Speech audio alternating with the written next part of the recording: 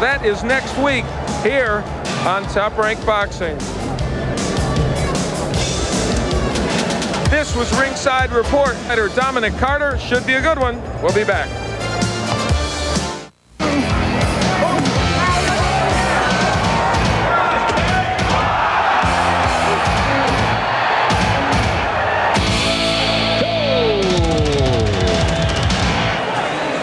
It is indeed time for our main event as we're at the Pontchartrain Center, right near the Treasure Chest Casino, the boat that, one of the boats here in New Orleans area that goes out and the people gamble on it. It's a beautiful facility, and maybe Davey B and I will go visit it a little bit later.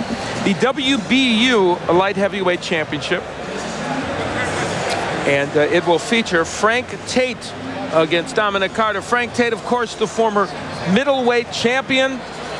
His has been an interesting saga. Dave chronicles it. Frank Tate. Frank Tate has been around forever. The Detroit light heavyweight is working on his second decade and his third president. He held his own IBF title office until being voted out here by Michael Nunn. Tate subsequently won some primaries, notably this Intercontinental crown of the IBF when he beat Uriah Grant. But Tate has never come all the way back.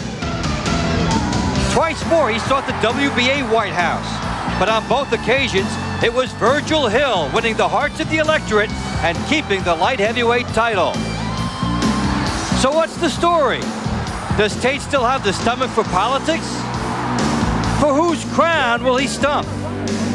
Check tonight's campaign ad. My whole goal is to stay active the rest of this year. You know, this is my first fight since I lost to Virgil Hill a year ago in July. So hopefully after this, the phone will still ring. And I'm looking forward to this fight tonight. Tate has had a lot of inactivity lately. He attributes that to administrative reshuffling, and he hopes to turn everything around. A lot of people didn't know why I was on a layoff. You know, they was wondering what happened to Frank Tate. Where is Frank Tate? But only I knew, and the guys that was around me knew, that I was still in the gym, but not just waiting on a phone call, and I finally got it, and hopefully the phone is still ringing after this one. Well, he hopes the phone is ringing from a good performance. That is Frank Tate, the former middleweight king, who is coming in here off that long layoff. And there's Dominick Carter. What a night for him. From nearby Metairie, Louisiana, a 29-year-old, very engaging young man. Kind of a brawler, a tough fella. He hopes this will be his big moment. Dominick Hurricane Carter. Dominick Carter is a puzzle to boxing experts. Can he advance beyond regional stardom? He said no in a 1993 loss to Terry B. He said no again in a technical knockout defeat to Darren Zenner. Since then, he's undefeated, but only 3-0. Carter would regroup after the loss to Zenner, ponder his career options, and return after a 9-month layoff. For the year 1994, at least, the strategy worked. Carter scored 2 10-round triumphs last year, including this decision over Terry Scott. He added another victory this year before knee surgery sidelined him again. Tonight, Carter tries his biggest step ever against former champion Frank Tate.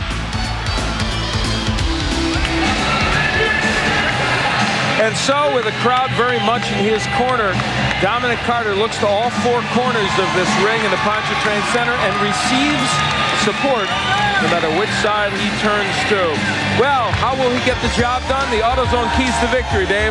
Well, he must know, Al, that the first one is to get the crowd into it. They're on his side now. His big home game here, he wants them screaming.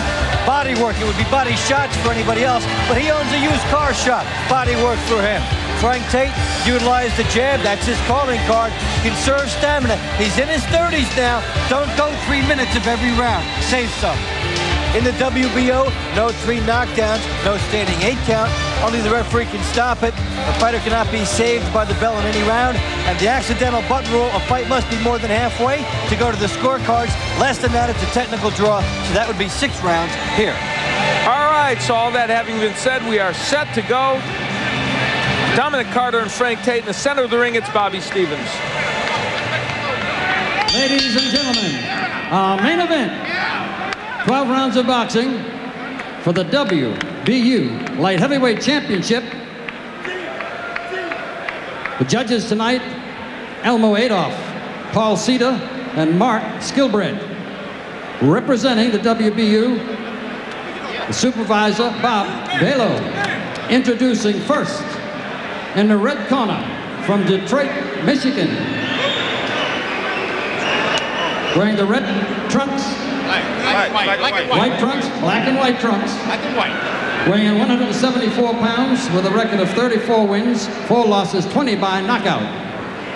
Ladies and gentlemen, big round of applause for Frank Tate. Tate. And in the blue corner, wearing the white trunks, the red and green Italian colors, from Metairie, Louisiana, weighing in at 174 pounds, with a record of 20 wins, 3 losses, 10 by knockout. Ladies and gentlemen, here he is, the Hurricane, Dominick Carter. Carter. Your referee for this bout, Martin Cosino, our main event.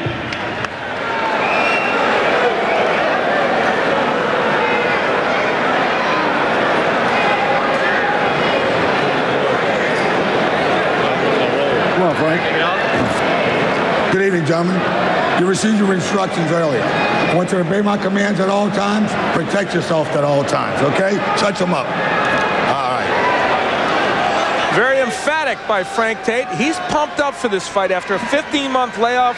He is anxious to get back in it. He said, I love this game, and I'm glad I'm there. And if he's pumped up, what about Dominick Carter across the way? A 29-year-old who has lots of people rooting him on here. Certainly the biggest fight he has ever been in his professional life, and he feels this is his ticket to moving up in the middleweight division. And by the way, Martin Cosino is the third man in the ring.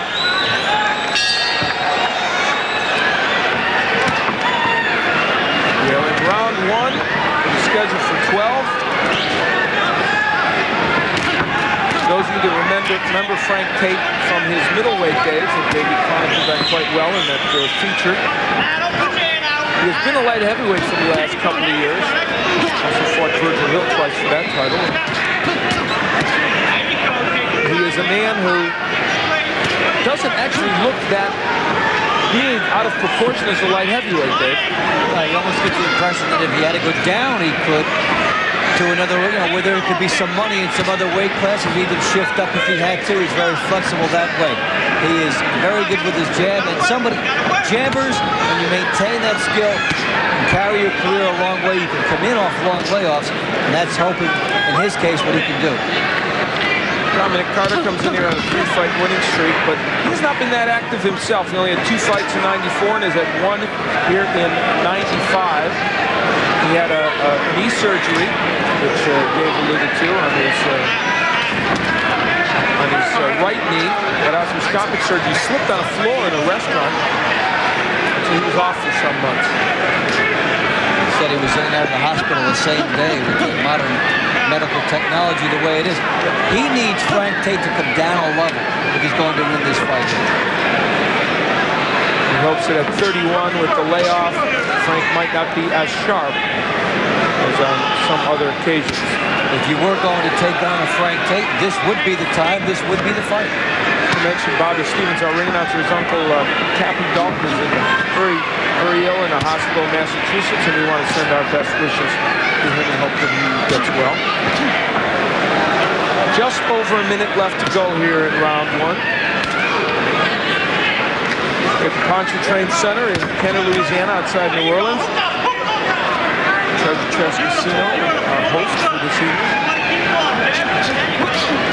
And both fighters displaying the need to establish their jab. It has been a jab-a-thon in the opening round, both understanding the importance of what that can mean later for them.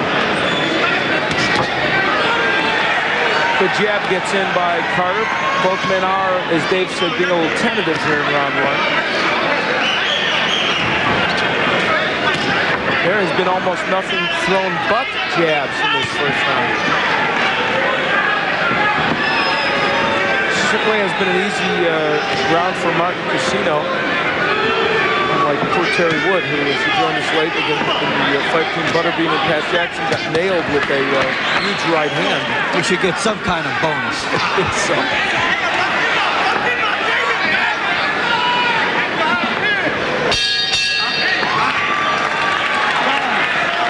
So round one passes into the night. Well, if you Keenan definitely is big on the mind games. Always has been. Over the top of that right hand. Rough him up on the inside. Don't let him handle you on the inside. You handle him. That's your spot, baby. Okay? When you get in there, out hustle him with the punch. You hear me? Okay, look good. Let's go sit down to the bell ring. Dominick Carter, as he looks across at Frank Tate. We head into round two. It is scheduled for 12. Dominick Carter in the white trunks, the 29-year-old from nearby Metairie, Louisiana, and Frank Tate from Detroit, Michigan, the 31-year-old former champion. As you look at the number of jabs in round one, that's almost all they threw.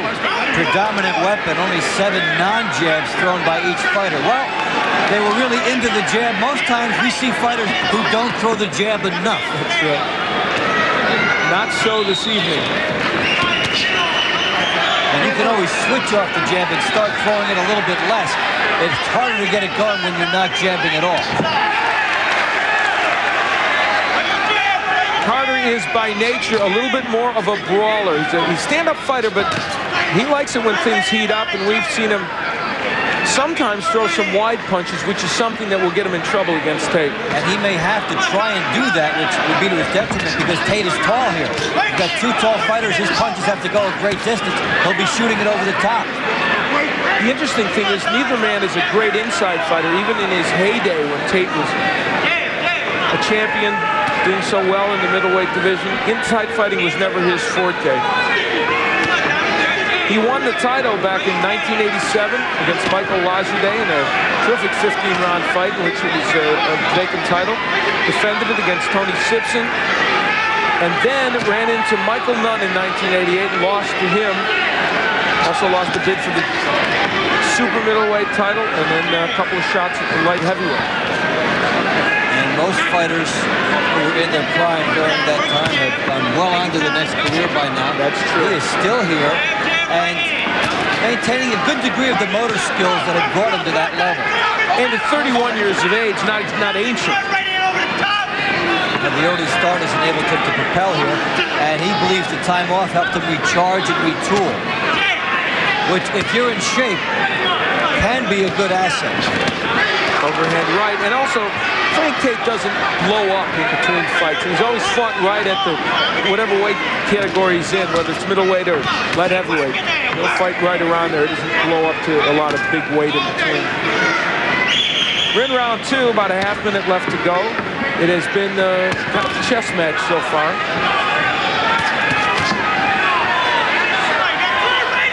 Tate looking a little rusty, which you would expect after a 15-month layoff. But Carter not able to explode on him here. Tate landing the overhand right. So round two is through, and we'll see what round three has to offer.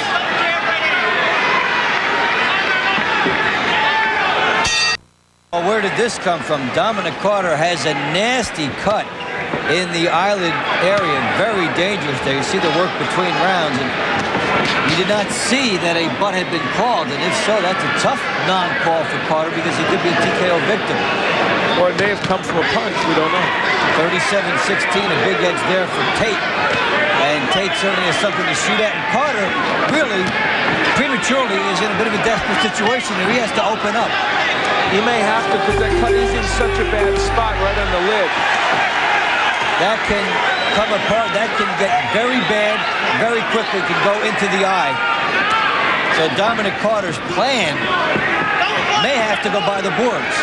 And when you're facing a fighter like Frank Tate, who is so good with the jab, it's a big problem in your cut. And Carter's spending a lot of time on the outside now. They are holding on the inside, and they are hitting each other in the back of the head. And And Frank Tate, not a happy camper. He thinks that in the last round, Dominick Carter initiated this, and he gave him a stare as they were walking back to the corner. And we've seen, let me tell you something, a little hot-blooded as far as Dominick Carter and his guys are. We've seen him getting some wild affairs after fights were over and in between rounds. So beware of that. Chris could be a strange night anyway. We've already seen a referee knocked out. And we're dealing with an emotional sport to begin with, and a hometown hero who has a very big hill to climb here. Big right by Frank Tate. You know, that bodes badly for Carter, that shot. Yeah, if Tate's landing that lead right hand, it's not a good sign. He's drawing a bead on it. Now he's getting hit behind the head, Frank Tate. And Dominick Carter, that's an illegal punch. And Martin Casino is warning him about it, and rightfully so. You can't throw punches there. You're not supposed to anyway. And that's 2 warnings in this round. And there's a Tate headbutt that gets in that wasn't called. Well, Frank Tate says, hey, you're going to keep doing that to me. I'm going to use what's at my disposal. And he got away with it. He knew how to throw the headbutt while the referee was screamed. In so many sports we see it's always the retaliation that gets called. Nice hook by Tate. Frank Tate is starting to pick up the beat here, and Carter on the outside is having all kinds of trouble. And Tate is sitting down on his punches here. He's also a little bit mad, and there's the left hook coming in. He is racing, but he's just a little closer. You feel like Frank Tate has this look in his eye like, I want to end this. I want to go after him right now and get him out of here. So hostilities have erupted here in the 3rd round. The only place Tate has not visited is downstairs. Not too much body work there. So round 3 provides us with some fireworks, and we'll see if Frank Tate continues the assault in round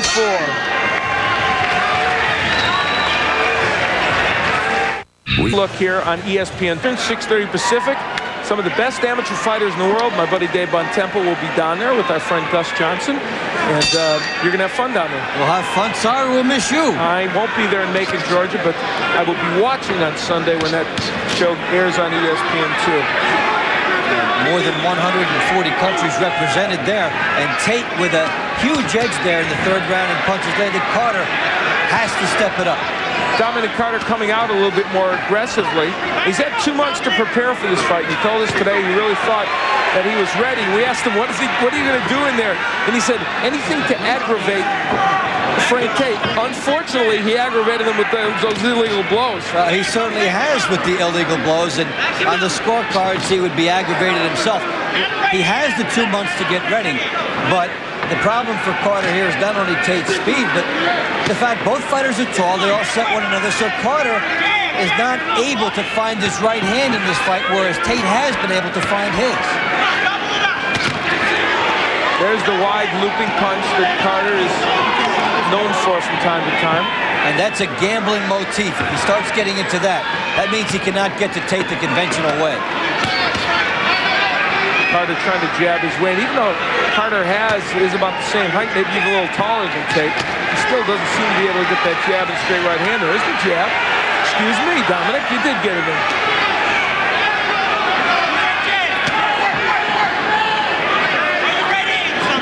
We're in round 4, halfway mark of this round. It is scheduled for 12. Dominick Carter in the white trunks, and the white and black, it is Frank Tate. I'm Al Bernstein along with Dave Bontempo here from the Pontchartrain Center in Kenner, Louisiana. Well, we've been waiting to see who's going to go off the jabbing style first. Tate landed his right hands in the last round and looked to be coming off it. Now they're both back jabbing again. Carter should at least show the right hand, even if he's not going to throw it too much.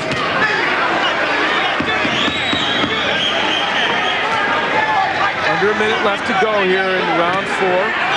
Both men now back in the jabbing mode, as Dave said. You can tell the experience differential here thus far with Tate not taking as much time to reload. Carter is taking a lot of time to set up his punches after he's driven off. Frank Tate is now self-managed. His last fight was in July of '94 against Virgil Hill. He lost for the WBA light heavyweight title. Since then, he has been in a battle, legal battle over management, and it's kept him out of the ring, and that is why he is self-managed now. And Tonight he finds himself with his fate in his own hands, though, against Dominick Carter, and so far he's doing pretty good. We'll be back for round 5 here in Louisiana. After the bell, Carter with a shot, Tate with a shot, the lacing. It's been sort of a get him where you can kind of a fight. We head into round 5. That was a clinic on things you're not supposed to do. First with the hitting behind the head, the lacing, the using of the head. There was only about 2 or 3 illegal things that weren't used there. Unfortunately, some trainers would say, well, you should do it because you didn't get caught. That's probably true. We're in round 6. Or round 5, excuse me. And those in punches through round 4. Tate with a good statistical advantage there.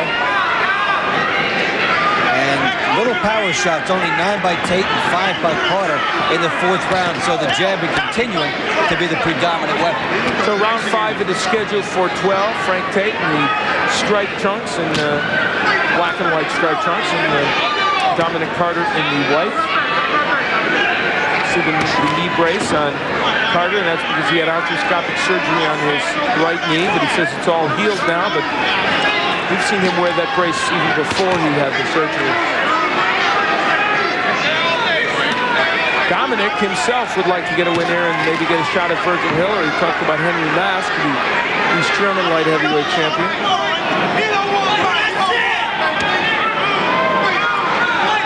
Just to get there, all he has to do is get Frank Tate out of the boxing mode, then out-punch him. That's all, huh? Just those 2 little things standing between him and a title fight.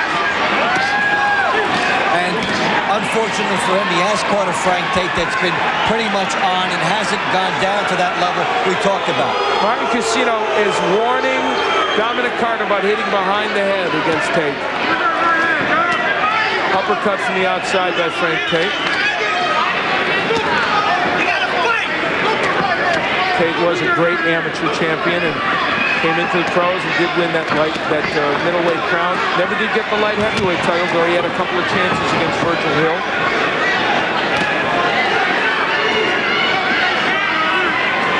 Also fought Lindell Holmes for the super middleweight title. That was a fight I really thought he was going to win. Not that Lindell Holmes isn't a good fighter, but Tate seemed to have the style to beat Lindell Holmes. Couldn't get it done. And one of those rare fights where you look at it and say, well, a guy didn't rise to the level he's capable of. It happens now and then. And he didn't get his title fight. Didn't get his title. So under a half minute here in round 5. It is scheduled for 12. It has been a tactical fight. Both men using the jab, occasional straight right hand. There's Tate with one of his rare left hooks. And as Dave pointed out, almost no body punching during the course of this fight. We'll be back for round 6. This time I know it's round 6. Stay with us.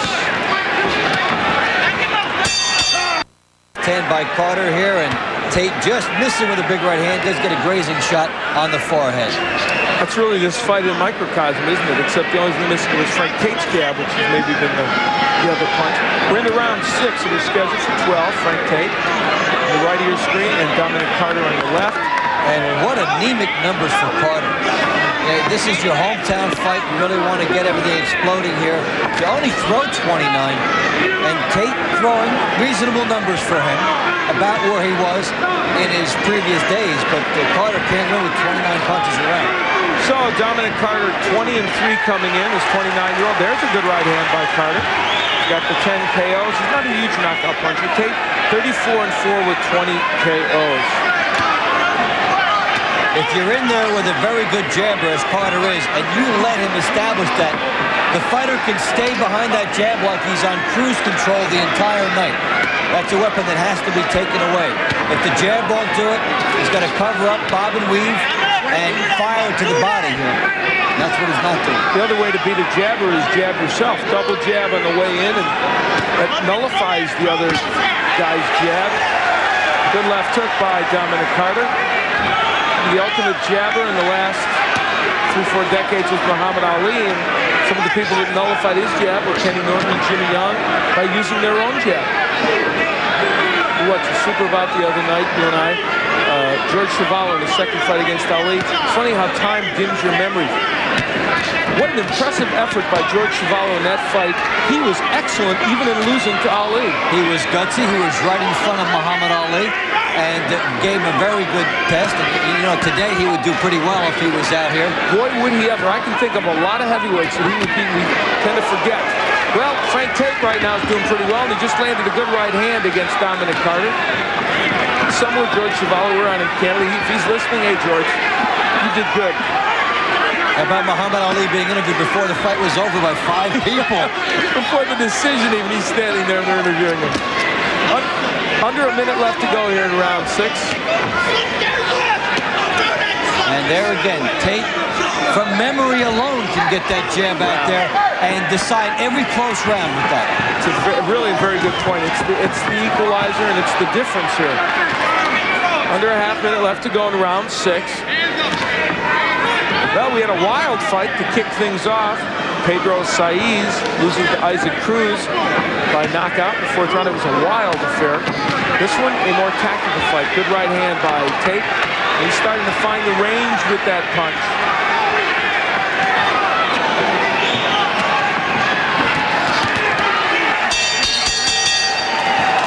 Frank Tate distressed at the head usage by Dominick Carter. He's not been happy with the tactics of Carter. And his cornermen not happy either. And they got those shirts on. It looks like they could call a foul. You can't win the fight, so you're going to try and foul, How about Dave's AutoZone keys to victory? Has not gotten them into a frenzy. The body work, where has it been? That's why he's losing this fight. Frank Tate, very much utilizing the jab. He's dominated the fight with that and hasn't opened himself up too much. He's 31. He's conserving the stamina very well. He is following the keys. So you see, if you pay attention to the keys to victory at the beginning of every fight that Dave gives you, you'll know exactly what's going to happen. There's some heads coming together, and Carter with doubly emphasizing to the referee, yes, I did headbutt him. And I meant it. In case you missed it. So there. Stanley. All right. It's round 7. Ollie, excuse me. Had my wrong Laurel and Hardy guy there. We're headed into the 7th round.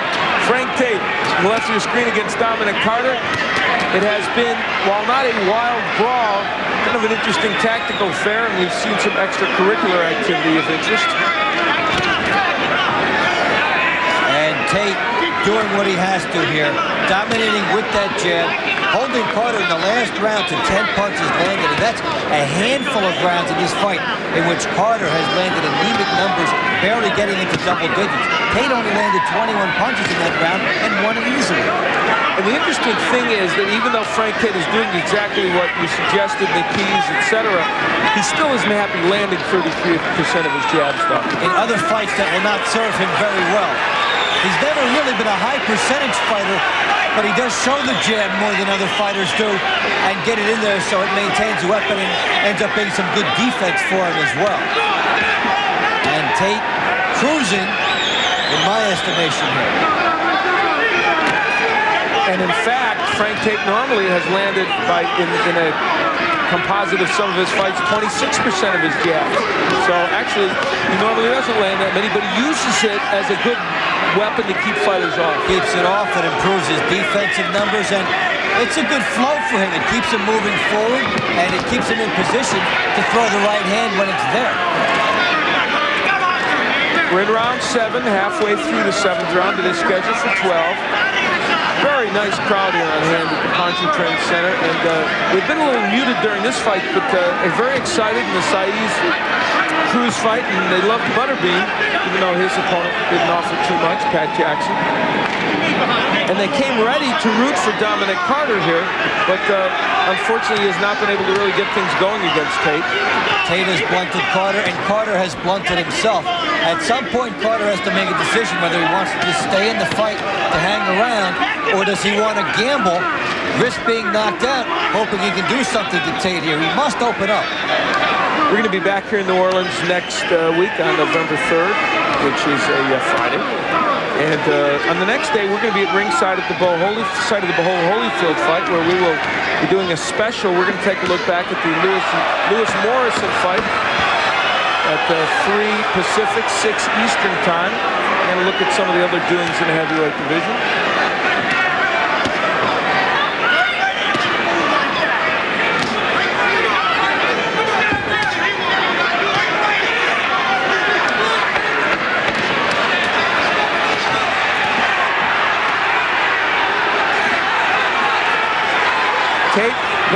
after Carter with a right hand.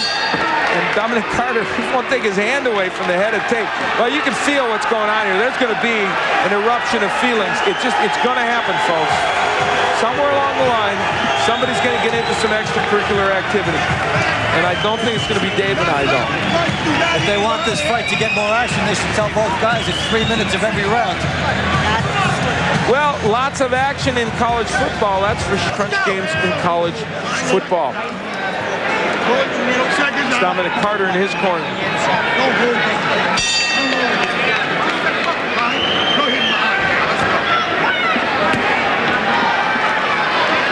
So, we continue on here.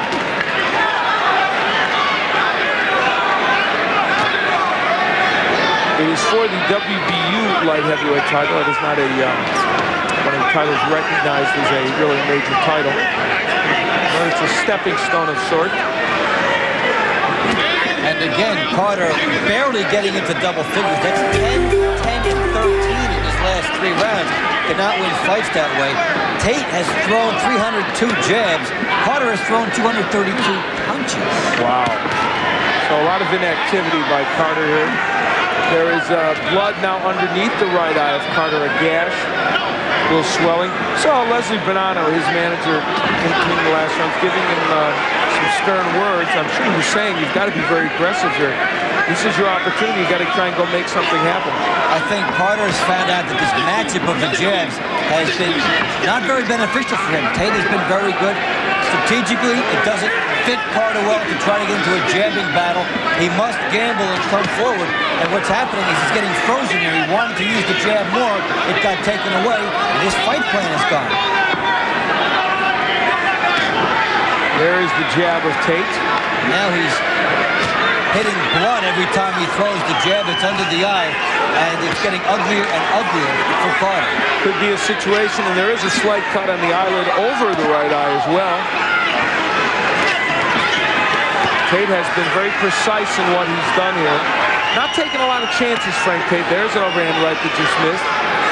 And he really didn't have to take too many chances, did he? And that is indicative in the numbers you talked about earlier about his low percentage. He just keeps throwing the jab out there. That's the extent of his offense. Not taking too many chances, not always landing with the jab, but it is keeping the defense off.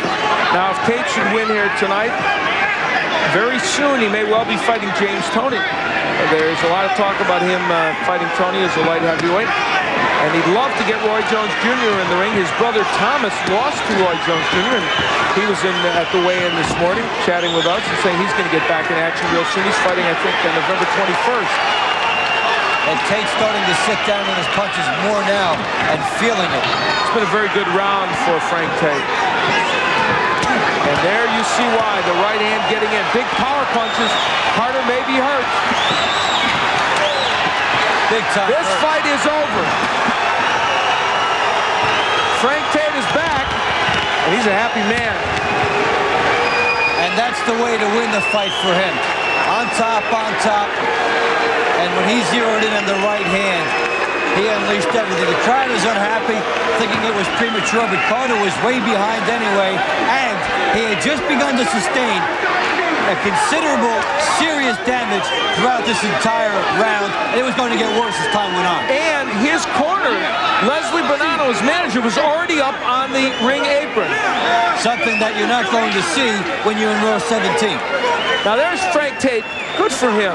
He came over, and there were a few tense moments there, and he put his arms around Dominick Carter and hugged him. Good for you, Frank Tate. You're a good sport in a fight that didn't indicate they would be good sports afterward. And in a fight in which the people are booing you because you're the visiting fighter. Show some class there. Frank Tate is a classy guy, and he's showing it tonight. Now, as Frank Tate celebrates, as well he should, a very nice performance, I think we can safely say not that much ring rust on him after a 50-month layoff. No, he came back, won the majority of the rounds, did it the way he's used to doing it. Now he's opening up with the big right hands here. Carter is a target. Hands are down. Now, when Tate opens up, this could be Carter's fight if he's on. He's not on. Referee comes in. Hey, better a little bit too soon than too late. And the corner was coming in at the same time. Very appropriate. And Frank Tate knows he maximized that punching sequence. Now, I would criticize that stoppage, but for one thing. His manager was already up on the ring apron. He would have been disqualified in another 20 seconds anyway. You look at Frank Tate, there are the total numbers. Now, he kept Carter to 10 punches landed around. And Tate with low percentage, but the high number showing you how his jab kept him off there. And the jabs, a tremendous advantage for Tate. We said it would be a key for him. He can do this in his sleep. All right, Bobby Stevens is up in the center of the ring. If we can find him, there he is. Let's get the announcement. In 2 minutes and 44 seconds of the 8th round, the referee stops the bout. The winner by a technical knockout and new WBU light heavyweight champion, Frank Tate. So Frank Tate gets the win. He is back after a 15-month layoff and performed very, very well. He gets his 35th win as a professional, and Dave Bontempo will have a chance to talk with him right after this. And it all caught up with him there as Martin Casino came in to stop it. That's Frank Tate. He's the victor. He's with Dave Bontempo right now. Okay, thanks, Al. Frank, has your jab ever been better? No, sir. Thanks to the tutelage of Willie Haynes, Eric Williams, and the sparring partners back in Houston, Texas, Lou Savarese, Abdi Muhammad, Dan Mack. They all helped me get ready for this fight, and it showed tonight. Now, you kept him to about 10 punches landed per round. How did you do that? Well, I've been working on a whole lot of new things. I have a new trainer. My thing is I know how to fight. I just need somebody to push me. And the rap about Frank Tate that he's lazy, but I showed I wasn't lazy. I was off a year and a couple of months. But you know what? I'll be back. Just keep me busy. Okay, Frank, we look for a top 10 fight for you pretty soon. Let's take it back to Al Bernstein. One more thing. Frank Tate, a happy man. He gets his win, and he certainly pushed himself tonight and performed very, very well. We got more boxing for you, so don't go anywhere. We'll be right back. Well, this would be your bonus coverage here on Top Rank Boxing. Couple of welterweights as the crowd here at the Pontchartrain Center settles down from that win of Frank Tate. The strains of Mexican music as Abraham Martinez comes into the ring and makes it kind of festive here. He's going to be taking on Ronald Weaver, an undefeated fighter from New Orleans. Abraham Martinez is from Mexico City. And that's Jay Edson to the left there. He's our site coordinator. You know what? Jay was saying there was a super bout on recently where he refereed against, he refereed in one of Muhammad Ali's fights. There's Jay. He refereed. He was a great referee. There you go, Jay. Wave to the folks. We love it. He refereed, I think, something like 50 or 60 championship fights, and one of the best referees in boxing for many years. Ali Burbick with the cowbell. He can improvise better than just about anybody in this industry. He did indeed. Now